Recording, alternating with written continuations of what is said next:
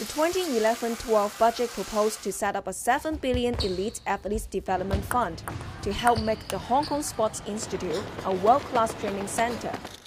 This comes in the wake of a 1.8 billion investment in the institute's redevelopment, with new facilities to be ready in 2013. So the timing of the funding is perfect because we've got our strategic directions, we've got the ideas that we want to develop, and now we can actually develop them. These dreams and this long-term vision that we have can suddenly get translated into actual practical plans that will help us to achieve the sustainable world-class results that we want. The Institute's plans include increasing the number of full-time athletes from 160 to 500 and bolstering its brand recognition so that more parents send their children to undergo training here.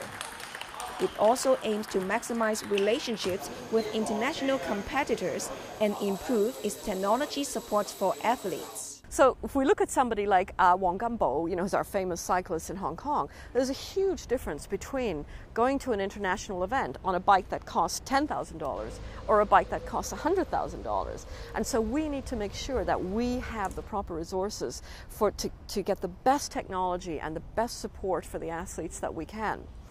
The new funding would also help the Institute to boost the sports science and medicine team, to give better support for elite athletes when they travel abroad for competition and get better results.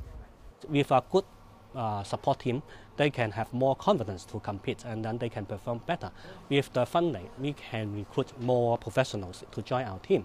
And then we are hoping to have a more individualized support to each of the team. Each team or each sport can have specific conditioning coach, specific physiotherapists and other professional support.